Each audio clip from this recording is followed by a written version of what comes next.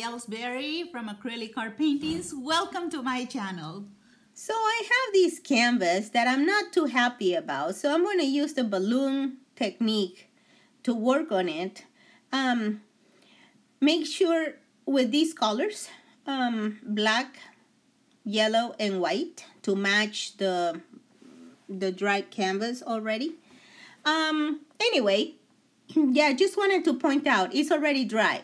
So I'm going to be making another video probably in about 2 weeks or so with a fresh paint using this technique and maybe bigger paddles.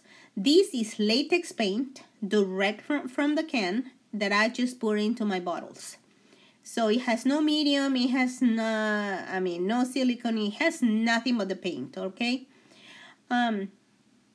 So I'm just making little puddles of paint when the paint comes out. And I'm just gonna try different things to see what I can come up with. So I'm gonna start with that, a very clean balloon, and I'm just gonna push, and there's my beautiful smashed paint.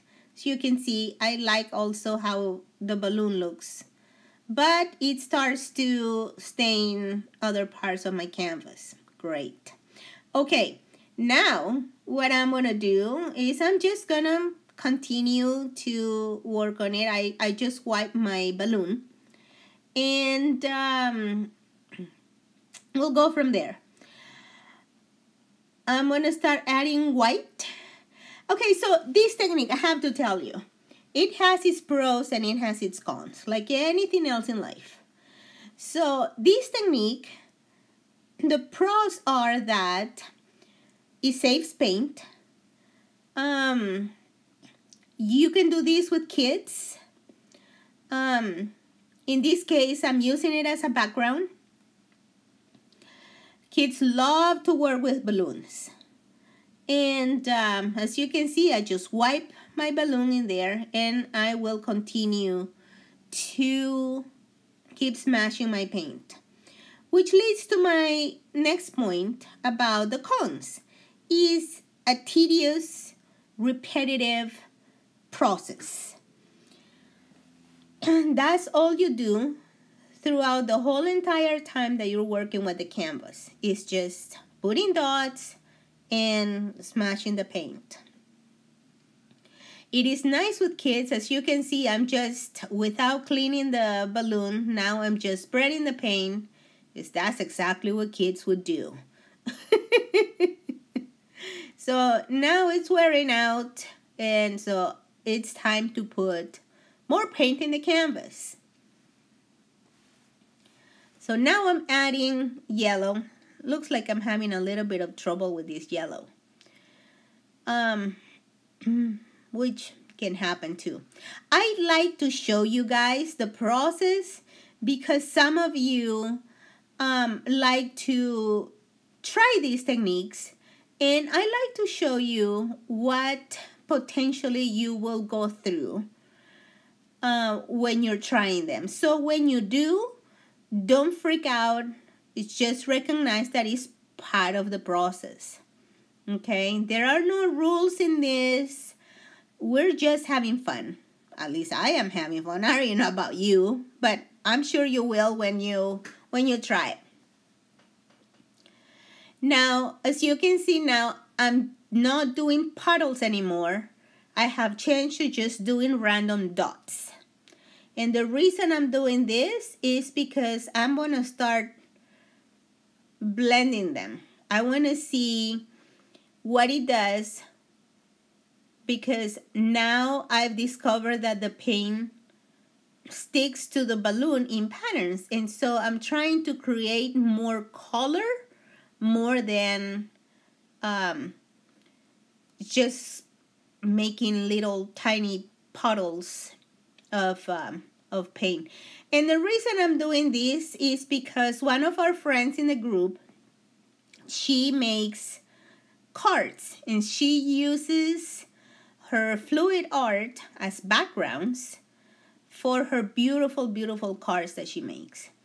So she's been trying to learn this technique, and she's tried it with a wet canvas with fresh paint. So I tried to do this before in my previous video and got a different effect than what she's getting. And so, like I mentioned, I will do one with fresh paint in about a couple of weeks. But I went back to my previous video and realized that the paint I used to create like the Medusa, like the jellyfish effect, is I used the leftover paints to do it, and those paints had medium in it. And so, of course, it's gonna be different. Like I said, every single thing, product, anything that we use on fluid art can alter the final design. And so there we go.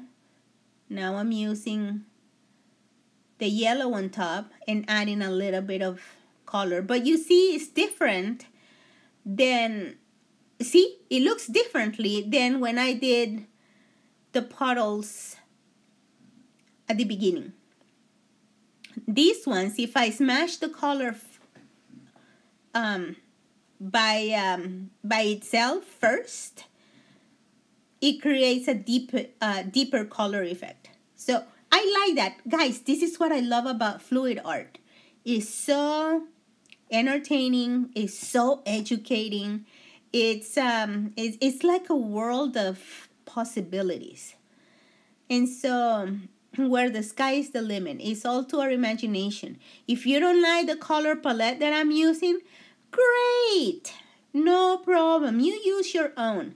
I'm using this because that's what the background was, and that's what I wanted to do. You don't like it?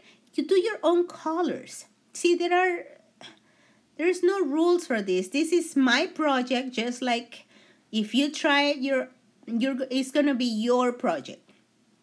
And so, I do my art, and I just share it with you guys.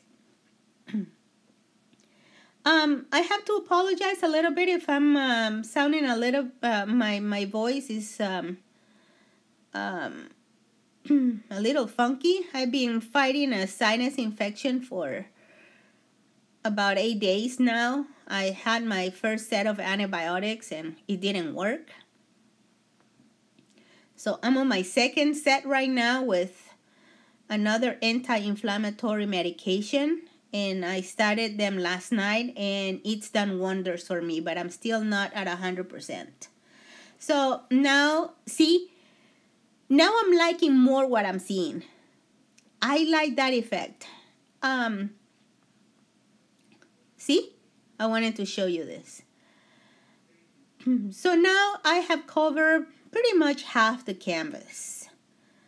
But what I'm noticing is that I'm covering the orange background that I liked. And so what I'm going to do is I'm going to continue with these three colors. And then at the end, I'm going to add a touch of red in order to blend and recover that beautiful orange that I love so much. So what's your favorite color? Tell me. I thought I liked red, but I do like a lot of orange, I've noticed. So now to give it a different look, I'm using the hammer. And see what's gonna do for us.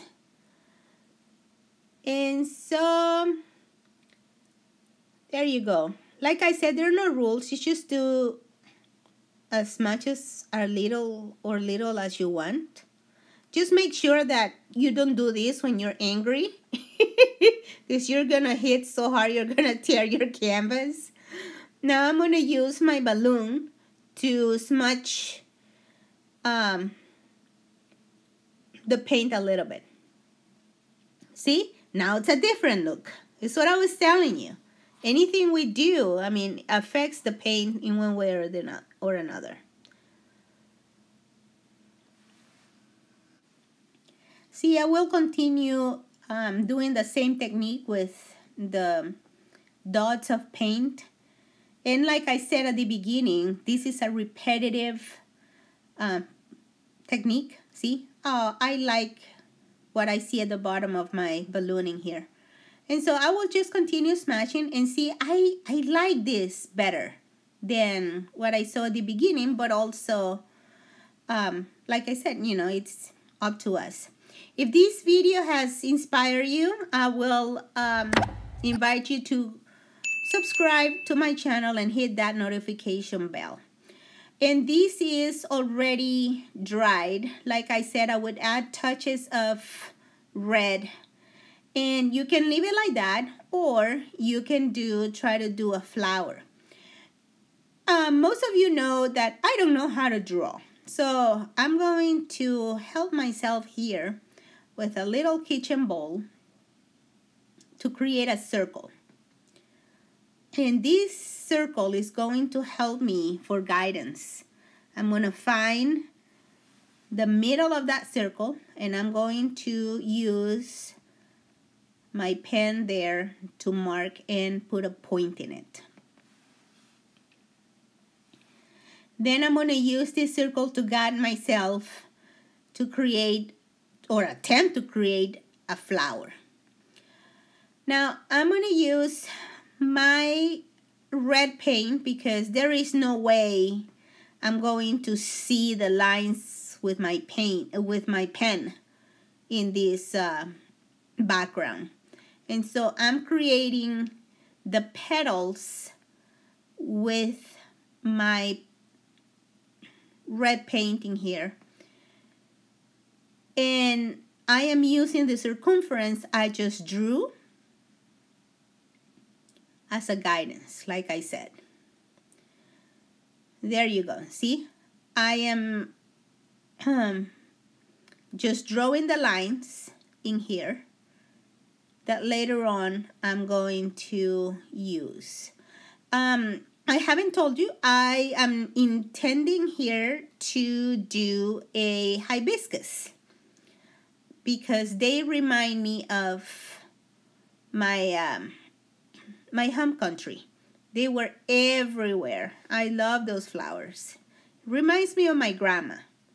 She loved to garden. So I am trying to do here the division of the petals. That's why I'm creating those tiny lines in there. I am going to also put in the description the video that I used that helped me creating this flower design. Because you know, I draw stick figures people. I mean, you know that. I'm not an artist. So now I'm drawing the stemming here. I know it's upside down for you guys, but I'm going to turn it around for you guys to see what I'm talking about. And I'm just doing a lightly ruffle edge to my petals in here.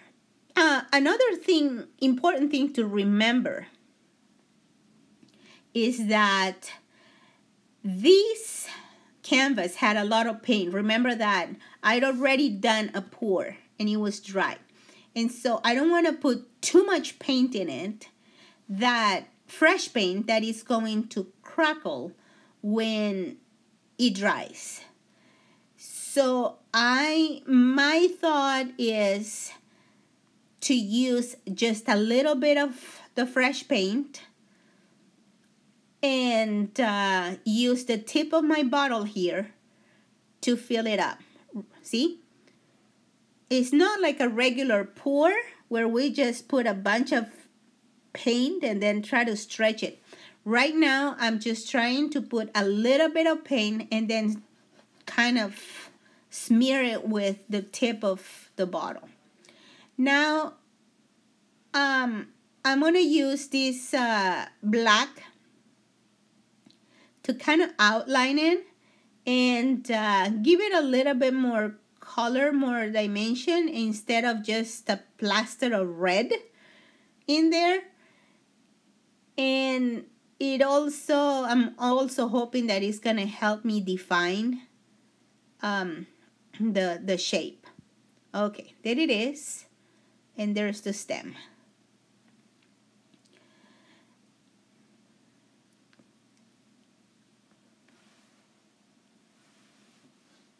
Now I'm using the tip of my bottle to fill out the petals.